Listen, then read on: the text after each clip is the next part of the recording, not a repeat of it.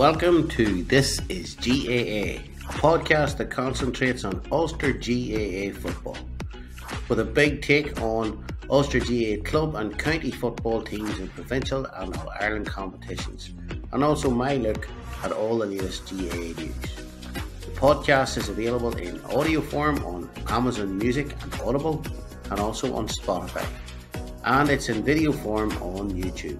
So let's jump right in.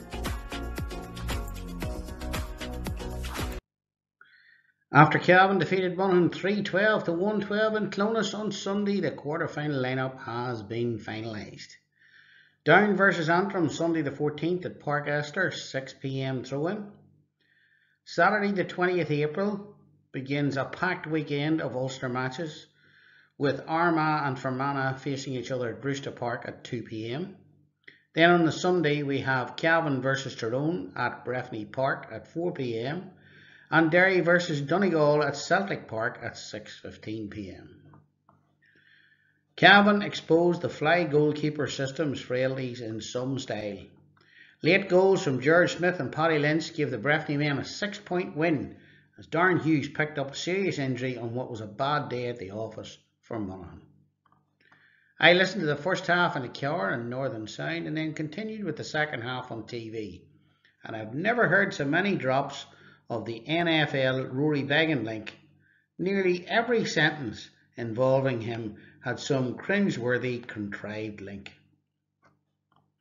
Indeed, much of the build-up to the game had focused on whether or not Rory Beggan would play in goals for the host county, and about 40 minutes prior to throw-in, the world's best kept secret was exposed as word filtered through that the Scottstown native would replace Darren MacDonald between the posts.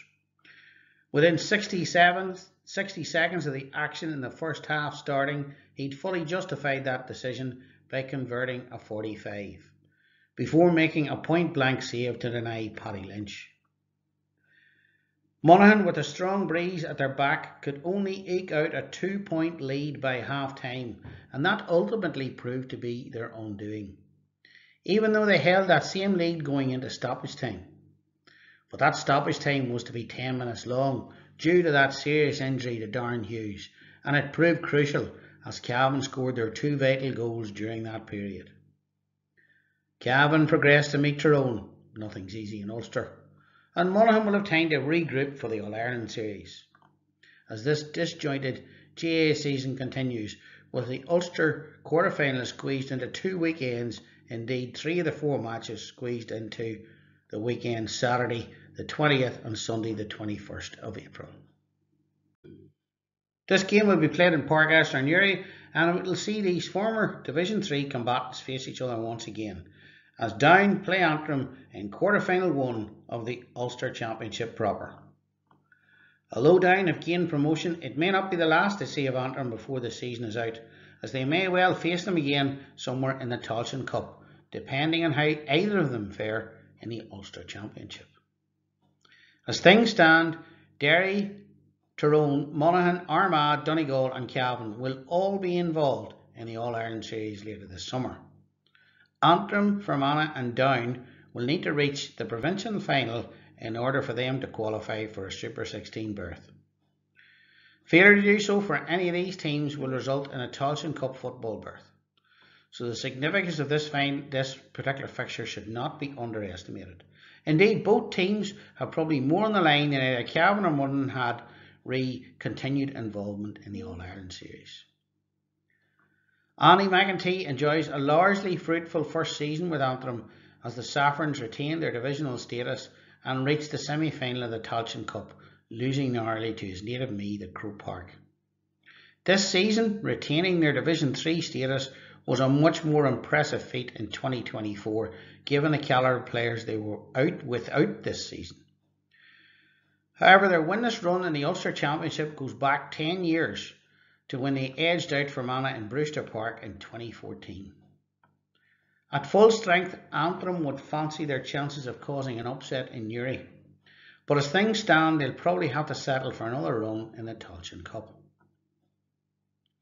Down achieved their goal of gaining promotion from Division 3, but their loss to Westmeath in that subsequent final at Croke Park means they'll have to reach the Ulster Senior Football Championship final to make the All Ireland series.